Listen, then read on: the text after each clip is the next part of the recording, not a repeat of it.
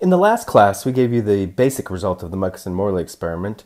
After doing a few equations, we just sort of hand-waved our way to saying, well, they didn't detect any shift when they were doing the interferometry. And so, therefore, and the shift would have been when they rotated the apparatus, and the light would have been traveling a different direction through the ether.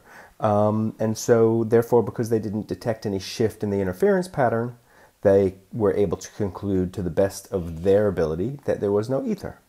I'd like to go into a little more detail about the mathematics behind this experiment. Step back and remember that we were finding the time difference between the two paths, right? So there's a path 1, which is traveling to one mirror, and a path 2, which is traveling to the other mirror. So path 1 and path 2. And we found the time difference between these two paths if considering the ether was traveling in along one direction or another. It doesn't really matter which direction it was traveling along, but I think in this case the ether, we said, was traveling this way at v, right? So that's the ether.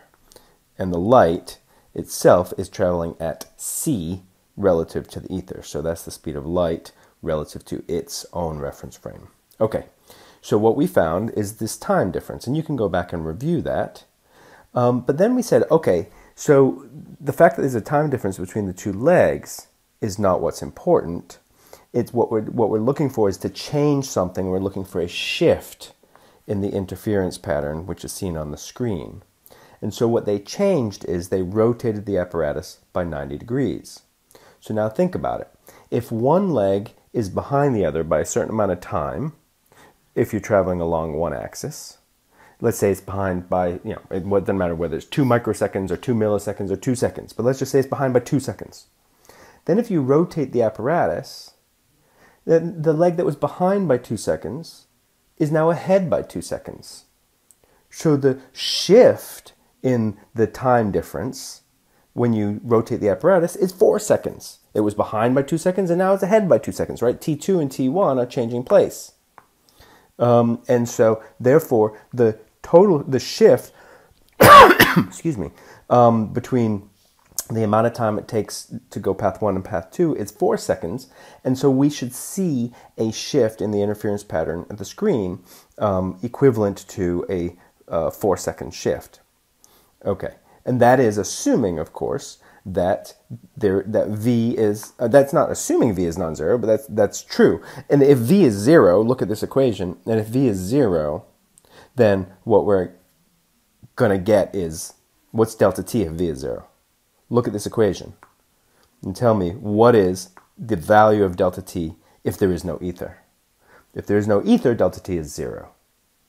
So only if we can detect a non-zero delta t can we assume there's an ether. That means only if we can detect a shift in the interference pattern is there an ether.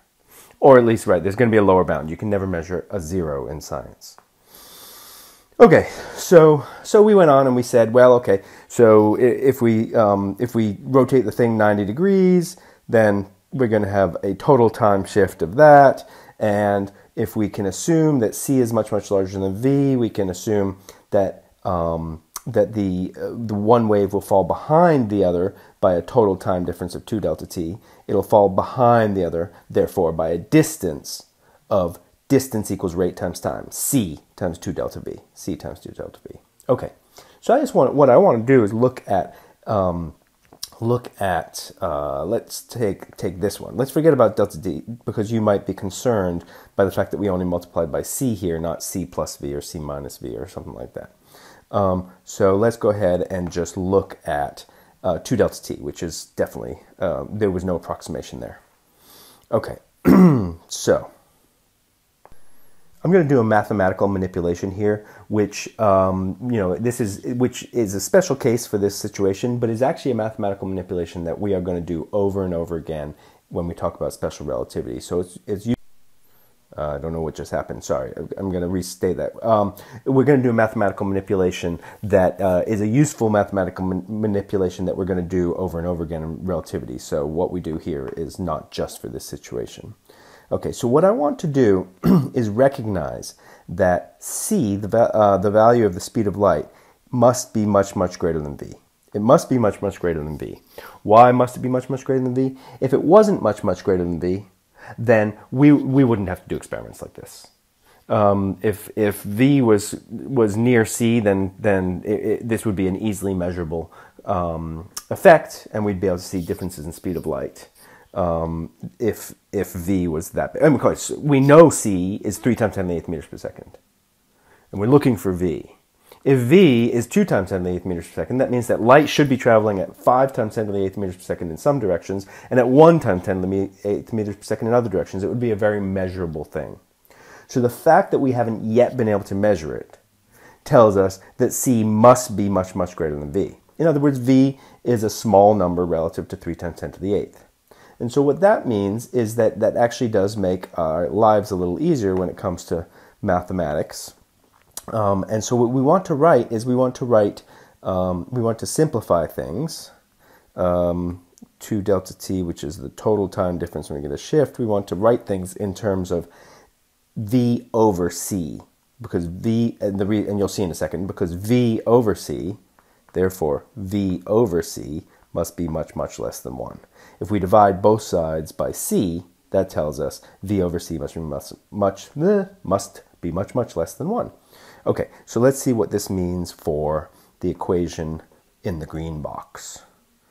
Okay, 2, and we've got 2L, and what I want to do on the bottom is factor out a c squared, and then that comes out of the square root, so that's a c, right? We've got a c times the square root of 1 minus v squared over c squared. Okay. So again, make sure you understand that step. That's a really important step. You're probably going to be asked even to do it on an exam. Oops, hold on. So all we did there was we factored a c squared out of the stuff inside the square root, and then we took the square root of it so we could factor a c out. And then we're going to do the same to the other fraction. So first, with the fraction on the right-hand side, I just did algebra. Make sure you can see this algebra. Looking for a common denominator. The common denominator is c squared minus v squared, and in order to do that algebra, so I haven't factored out anything yet. I'm just combining the two with a common denominator, and we get 2lc over c squared minus v squared. So then that, rather than me going to a new page, we can write that as 2lc over c squared, and factor that c squared out, so we get 1 over 1 minus v squared over c squared. Okay, that's just that second term. Okay, so, oops, I think that was a 2, not a c, 2lc. Factor out the c squared off the bottom so that we have that 1 minus v squared over c squared. So now I'm going to rewrite this on the next page. Do note, I'm going to just note right here, that there's a 2L over C here, and this is also 2L over C. So I can factor out a 2L over C, and so what we end up getting is 2 delta T, which is the total time difference. Rather than writing a different delta T, we're just going to keep writing 2 delta T, which is the total time difference when we rotate the Michelson-Morley apparatus 90 degrees, is equal to 2L over C times, not the square root, times 1 over the square root of 1 minus v squared over c squared plus 1 over 1 minus v squared over c squared. Is that a plus? It is not a plus, it's a minus. Okay, that's just copied from the other page. 2, oh, I lost a factor of 2. There's a factor of 2 right here. 2L, yeah, looks right. Okay, so that should be another 2 right there. So therefore, 2 delta T is equal to, let's see, 4L over C. Now, we need to simplify what's in here. Now remember, this is what's important, is that V over C is much, much less than 1. Now, if V over C is much, much less than 1, we can simplify with no loss, really no loss of accuracy. We can simplify 1 minus v squared over c squared to be, here, we need to do an aside. We need to do an aside. binomial, what's called the binomial approximation. This is the important part that I was saying, that we're just going to do this over and over again. We're going to try to write things in terms of sort of terms like this, and we're always going to do the binomial approximation, because we really don't lose any generality, because V over C must be so small.